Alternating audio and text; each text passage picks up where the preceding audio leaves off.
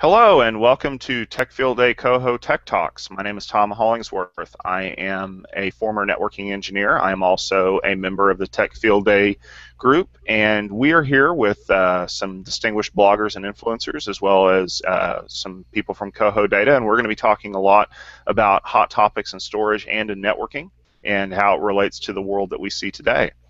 I'd like to introduce our panelists and guests for today. First of all is Mr. Stephen Foskett. Stephen, how are you?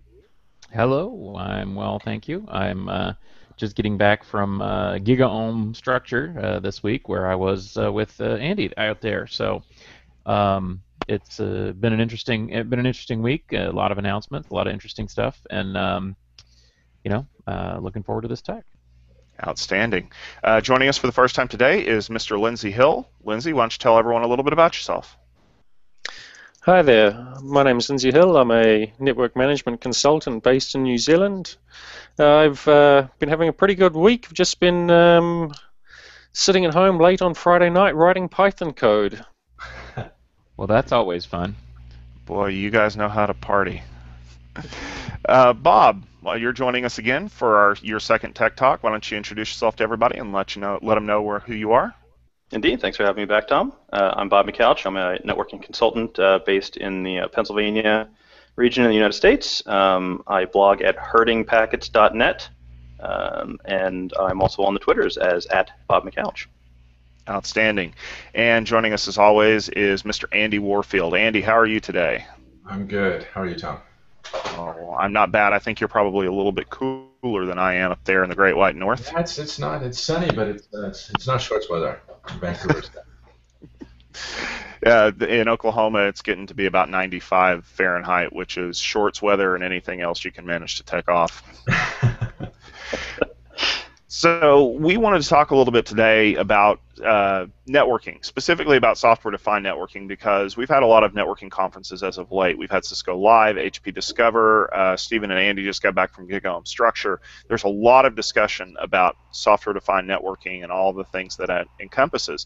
And one of the things that I like to bring up when we talk about software-defined networking is how important it is to use it as a means to an end, to get something accomplished. And believe it or not, one of the most popular examples that I give is Coho Data, because Coho has taken SDN and they've wrapped it around something, and they're actually shipping a product that does something kind of amazing. Andy, why don't you tell us a little bit about SDN and Coho and why it's important? Sure. So, I guess SDN is a really, really interesting technology, but to Coho maybe in a slightly different way than it's normally billed as being. So, if we look at the way that the data center has kind of evolved over the last 10 years, there's been an enormous amount of movement on the server side, right? Servers have become, cheaper and broader. They've gotten virtualization facilities, and devices have moved onto the PCIe bus, and all sorts of stuff has happened there. And a lot of that, I think you could argue, has been facilitated by the relatively open software stacks that sit on top of them. One of the things that's kind of happened on the networking side over the same period of time is relatively little change, right? Like up until fairly recently, the network was a less mutable thing. The stacks that you bought and deployed were much less accessible and much less extensible. And so the weird bit of that is at the hardware level, these switches are incredible and have been relatively commodity-based for a while. And so the chipsets that are on there that do the fast path for packet forwarding across a 1 or a 10 gig switch, primarily made by Broadcom. There's a second set made by Fulcrum that Intel now owns. And SDN really represents, at the end of the day, a set of APIs that let you program those switches. And so where SDN is being billed as solving problems in large organizations, it's solving a bunch of stuff around provisioning and managing networks in the large. But the really cool thing about SDN for Coho is that it means suddenly there's a bunch of APIs that lets you really directly program the network. And so if I bring that back to our product, right, the problem that we set out to solve that led us to look at SDN in the first place was that we wanted to scale out a network server, right? We were trying to build a scalable, initially NFS target. That NFS server is exactly like a web server in a lot of senses. It sits at the end of an IP address. It has TCP sessions coming into it, but we want to make it scale across a whole bunch of servers, and you can't effectively subdivide that IP address. And so one of the things that we realized was that by incorporating an SDN switch in the product, and we package and run code on top of a Arista 10 gig switch, it's a top of rack switch, we're able to push some of the management of the TCP stack out onto the switch. And we can present the illusion that there is a single server sitting at the end of the network when really all those TCP flows are being mapped across a whole bunch of different servers and moved around dynamically. So that's not the only way that we take advantage of SDN, but it's one really, really interesting way that you can effectively use the network to tie a load balancer right into your application. So Andy, I actually had a question. If you're able to tell us anything about it, sort of what was the chicken and what was the egg there? Did you guys set out and say we're going to use SDN to build a storage solution, or were you you had the idea for your storage product and said, okay, now we've got a problem we can't solve. Here, look, here's this new technology called OpenFlow, and we can use that. I mean, was SDN just the right wrench to turn the bolt, or was it sort of an integral strategic part of you guys saying, well, we're going to make a startup and it's going to be SDN-enabled storage? So the use of the SDN stuff, so I think the answer is probably both, but in weirdly different contexts. The startup's decision to use SDN really, really came from the performance that we got off the flash that we were using. The fact that we were really, really quickly able to overwhelm a single 10 gig port meant that we realized we really had to push the storage out across the network. It was sort of like from a performance of the flash perspective, there was no choice but to build a scale-out system. And so from that perspective, we kind of came to SDN as the only way to really scale it out without getting into the more traditional problems that you have in systems like this, where there's like a central gateway that all the requests have to come through. That said, when we were talking about some of the really early ideas on the startup, and we continue to do a bunch of work on some of these ideas for our backplane, effectively the traffic between the individual devices in the storage system. One of the early ideas that we had with SDN was that because you can go in and program the forwarding tables on the switch, the L2 and L3 tables and the TCAN, one of the things that we had sort of floated as an idea really early on was, what if instead of addressing an end host in the switch, you instead use those forwarding tables to address pieces of data, right? So what if you had a storage protocol on the switch where when you went to access a piece of data, you put the address, right, of the memory that you wanted to access in the destination address on the switch, and you let the switch be programmed to find where it was. And so use the switch to move it around. And so that was a pretty early idea for us, but it's kind of ongoing work that we're folding it into the backplane, but it's ended up being a much more significant engineering challenge than just taking advantage of the switch as a load balancer. And as far as storage goes, one of the biggest challenges with storage is figuring out how to make it scale. So it's one of those things, Bob, where this is a really novel approach and an interesting way to make that happen, because frankly, this is the biggest challenge that companies are facing right now, trying to figure out how to make a scalable storage system. And so that's one of the things that really caught my eye initially with Coho, was the fact that they were doing it in a really interesting way and trying to apply this technology to something that rather than the traditional hyperscale data center environment. Lindsay, what are your thoughts on this? What I find quite interesting about it all is that it's using SDN to solve problems, but from a customer perspective, it doesn't matter.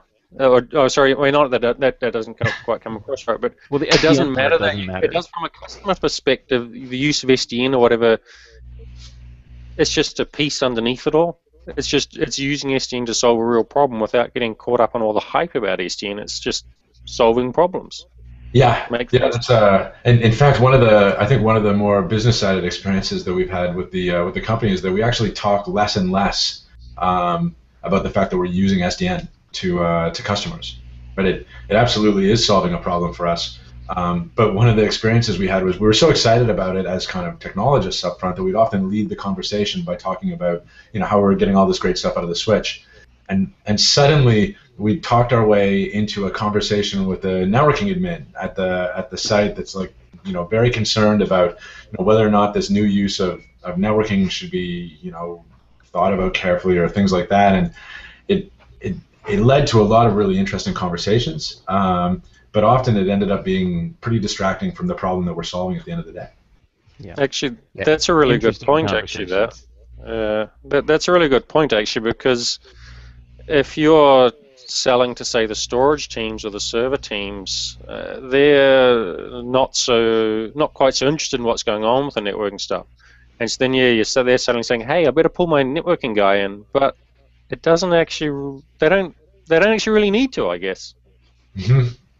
Yeah, it's I mean, I actually have two kind of funny things on this. The first one is, in terms of how we describe it, there's actually a gamut of, on one hand, just saying don't even worry about the fact that there's a switch there, right? Imagine that this is just a storage target that has one port per physical client, that it's just got a really really wide pipe going into it, and then you can kind of dig in progressively into whatever amount of detail you want on the SDN side.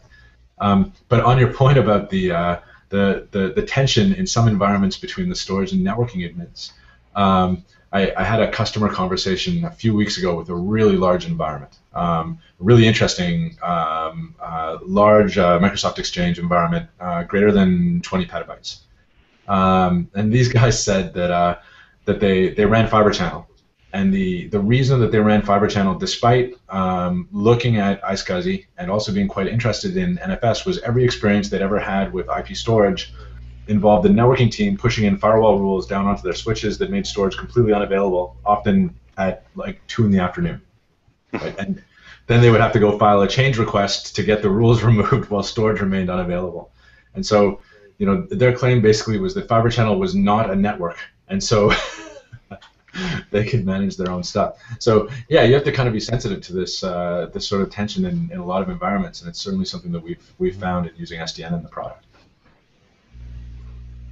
Sounds like that's certainly something I've seen about. The use of Fiber Channel purely so you can say that's isolated, that's over there. The storage guys look at that. It's completely it's a separate group of people, separate things. Yeah. Not for performance or speed or anything, just because it works better politically.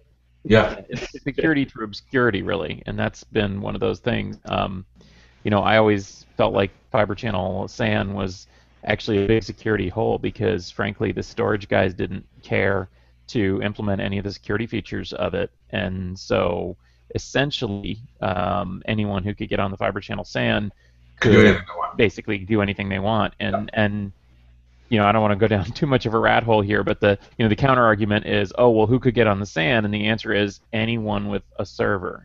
Anyone who's got any of the servers, they're on the SAN. And nowadays, honestly, it's actually much easier to get on a Fiber Channel SAN. I mean, you can get Fiber Channel for your MacBook. So there's that. So anybody who thinks that that's secure or cordoned off because it's Fiber Channel is fooling themselves. So what I think is interesting there is that what Coho's done is they've basically taken SDN technology, like essentially OpenFlow in this case, or OpenFlow with some magic, and used it to in this little pocket to build their solution. And I guess the question that leads me to then is that how we're going to see SDN deployed in a lot of enterprises for a while? Is in these little pockets, these little pieces that enable specific solutions. And I've blogged about that. I mean, I actually think that is the direction it's going to go. But I'm curious if that if the other panelists here kind of agree that is how we're going to see it, as opposed to a grand vision of we're going to build a software-defined network. Yeah. And then try to find is it a point solution or is it a new strategy? Right, and I think that depends a lot on the market, right? I mean, I think if you're Google or Facebook or some hyperscale, web scale kind of environment, I think as a strategy for building your network, I think it absolutely is viable. But my opinion is that for more moderate-sized enterprises, I think it's going to be, we're going to see point solutions that leverage SDN to provide a packaged product that has capabilities that these companies couldn't produce a couple of years ago, or at least not, with the same capabilities. But I'm curious what everyone else thinks. Everyone else being Andy, I think. Well, so I think, there's an interesting paper by I think it's Jen Rexford and one of her students where they make the claim that you can get a lot of the value out of SDN with actually very little SDN deployment. So that putting a small number of SDN switches in at a few relevant choke points, often in a larger network, lets you get a lot of the value, even though you can't manipulate all the intermediate switches and stuff. So that's that speaks well to the fact that it's not a complete rip and replace network upgrade. One of the things that we've really seen over the past year of doing deployments is, first we were shipping the Arista switch with the stores that we built, and we were initially kind of saying we're still gaining experience with this thing, so this is a storage switch, like leave it as it is, and we're qualifying other switches at the same time, but there you go. And over the past year, this has kind of opened up into there are a couple of customer environments where the customer said, actually, the thing that I like about what you guys are offering is I can consolidate my storage and network spend for this project. And so we've had a couple of examples where we've basically given them the ability to choose which ports on the switch they're using for traffic for Coho, and which ports they want to just leave wide open as general purpose network traffic. And now we're starting to see some environments where people are coming to us saying, actually, I've deployed a whole bunch of Arista. Can you guys ship the Arista end of what you do as software on top of that, and just integrate with our network? And of course, that's like a super attractive case for us. And so it's interesting with these other switch announcements that we've seen, because Arista was really the first to build a solid, full bisection 10 gig switch with an x86 on it. Now we've got the Intel Alta reference that Quanta is now building. You've got the Facebook announcement yesterday for their switch. There are a bunch of these things, and then a bunch of accompanying software stacks, right, like the Cumulus Network stack and so on. And so as we start to see more and more of these in production, I think absolutely you'll probably start to see them being installed motivated by applications like us. Hopefully there are a bunch of other applications like us that will drive people to roll them out. Because it's certainly, the more environments with switches that I can run our switch side on, the better it is for me. So, because you're looking at... Oh, go ahead. I was going to say it lowers the cost of your solution if you can use the customer's already existing network infrastructure. Yes. Yeah. Just something on that I was thinking about. So you've been using the Arista gear underneath it at the moment. Will you be working with other vendors as well? Like, is that, like, how much are you doing that's specific to, as say, generic OpenFlow stuff versus using some of the Arista hooks? And how much will we be able to do with a Cumulus box, let's say? So most of what we do in terms of actual traffic steering and traffic control is using OpenFlow. So that involves things like load balancing and dynamically migrating TCP sessions, but also stuff like fencing nodes, from a distributed systems perspective if they become unresponsive, and also implementing our back channel on a private network. We do use some of Arista's APIs for monitoring like link utilization and stuff, but Cumulus has similar APIs for all these things, as do the other vendors. And so from our perspective, we're working with both a couple of other enterprise packaged switch offerings. We're also doing a whole bunch of internal evaluation and qualification on some of these like newer, more ODM type switches, where we can, at least from an R&D perspective, work at a much lower level on the switch, right? Really programming against the chipset SDKs. There's some cool stuff that you can do down there. Very cool. So, Andy, let me ask you a question, because when you first explained the way Coho does their solution to me, it rang some bells along some proprietary protocols, like specifically Cisco's Gateway Load Balancing Protocol. How would you implement Coho? Could you implement a Coho solution without SDN? And what would make it more difficult without using OpenFlow and some of the things that you've accomplished? Okay. So from the so please redesign your product on the fly right now. So let's just focus on the load balancing end of things, right? So I'm not aware of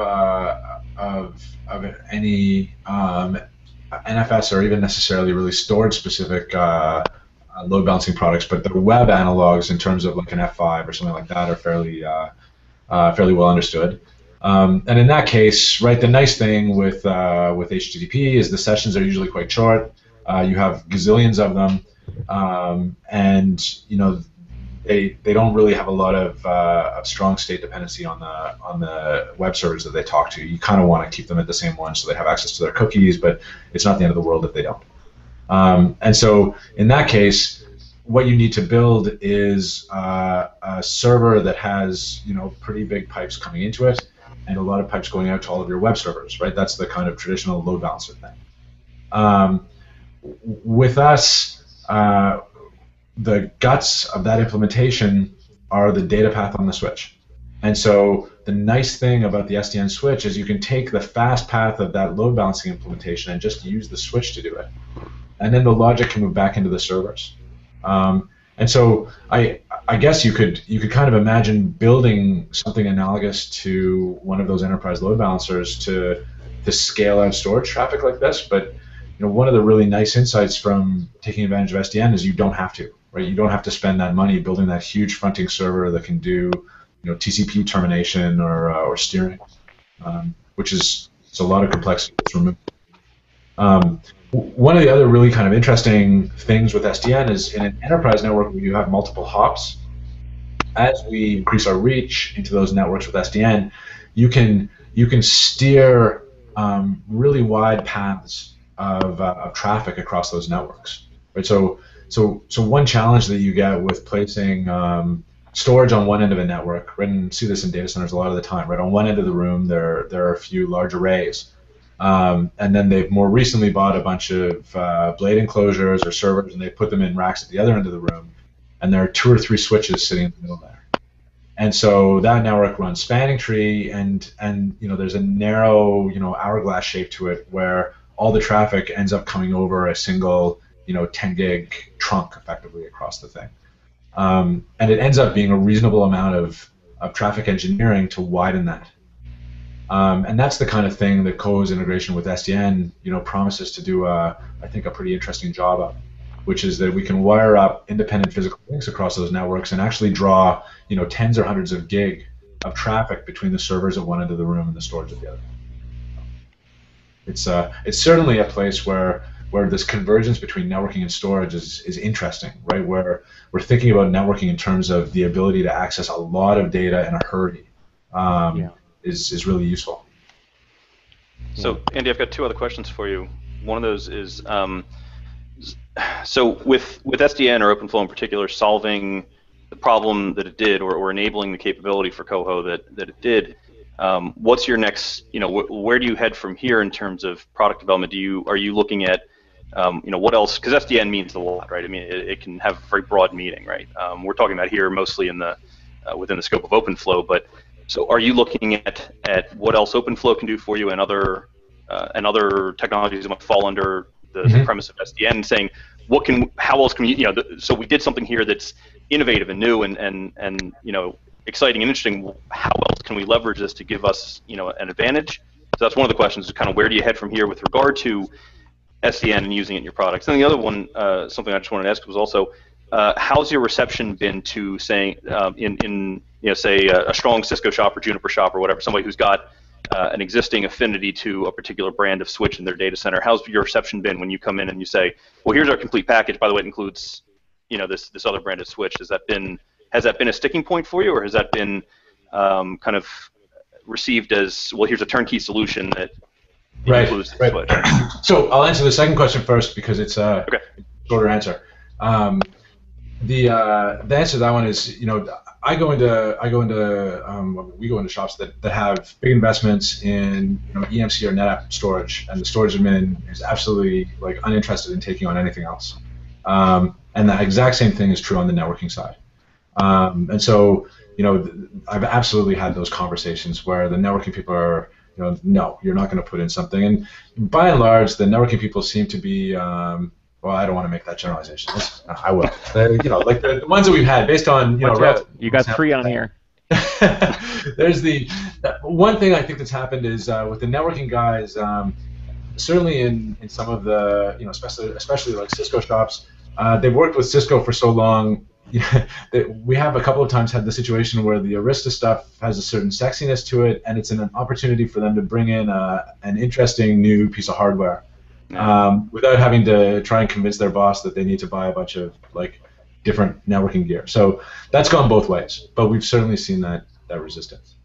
So the other question is super interesting, right? Which direction do we go in on stuff? And one way that I'd kind of encourage you to think about what we've done with Coho in terms of integrating storage in the network is to think about it actually like much less from the perspective of storage.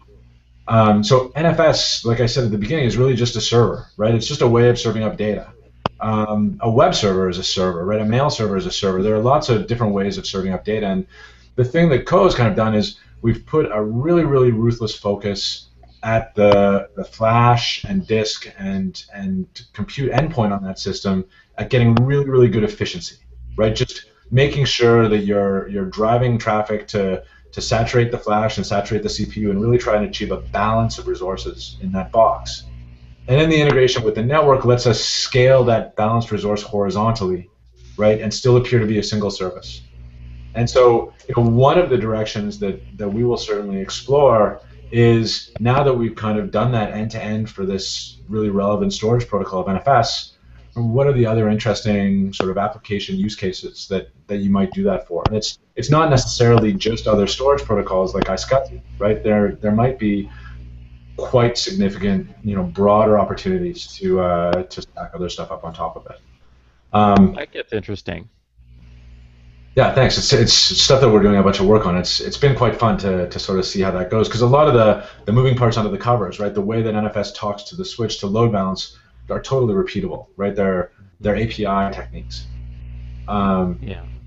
I guess the one other sort of way that we'll go forward that's relevant to SDN is this maybe goes back a little bit to the fiber channel discussion, right? In the fiber channel case, you're deploying a completely new network. Right now, fiber channel, I don't know, stands as a strong example of innovation and agility in terms of like a protocol that moves in a hurry.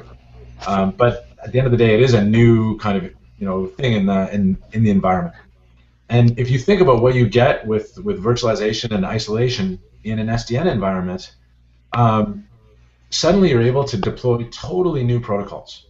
Right, you can isolate a channel, and we do this on the switch. The back channel across the individual Coho nodes is effectively an L2 VLAN, right? It's an independent network, and we can do whatever we want there. So the level of protocol innovation that we can kind of engage in there, and the way that we can use the switch to support new protocols that we develop is really, really interesting. It's something that you haven't been able to do in enterprise networks for a while, and I think it's a really fun thing. And so that's an area where it's kind of it's a project that's like ongoing, and it's admittedly a longer effort for the company, but it's one that I'm pretty excited about in terms of where it'll take us.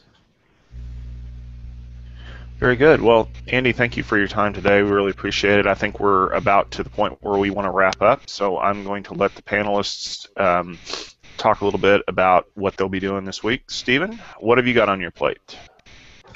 Hopefully some sleep. It's been a busy day, and as I said, we're currently planning for our next second half of all the Tech Field Day events. We're going to be Tech Field Day at VMworld. We also have Wireless Field Day, Networking Field Day, and Storage Field Day coming up. And if people are interested in that, they can just check out techfieldday.com. And I also forgot to mention I did make a blog post about structure at my blog, which is blog.foskets.net, if anybody's interested in seeing that. Outstanding. Lindsay, what have you got on your plate, and how can people find you on the interwebs? More Python. There is more Python. This weekend there's more Python. I've got to try and... I was working on it last night. Doesn't mean I finished it last night, so more of that. On the road earlier in the week visiting one of my favorite clients, and yeah, more ISP and network management stuff for me coming up this week, which is all pretty good. And I'll be writing at lkhill.com and on the Twitters at northlandboy. All right. Well, thank you for joining us today, Lindsay. Bob, what have you got coming up? Oh, feels like just another week in the pipe. Got some customer projects I'm working on. Got a lot of blog material I got to try to catch up on. Well, I don't know, a good dozen draft articles that I got to finish up at some point. So probably another week with not enough sleep for me. So and I will be posting those blog articles at herdingpackets.net, and of course you can always find me on Twitter at Bob McCouch. Outstanding. Well, here's hoping you can get at least a couple of hours per night. And Andy, I know you're a pretty busy guy and you've got a lot of stuff coming up. So what have you got on your plate? Oh, not too much. I'm heading into the office this afternoon. I'm at the university right now, but I'm heading into the office to do some planning for our next release, and then it's Friday beers with the team. So things are winding down. I'll take one. Come on over. Yeah. Outstanding. Well, gentlemen, thank you for joining us today. We always appreciate your time and your insight into all things storage and networking.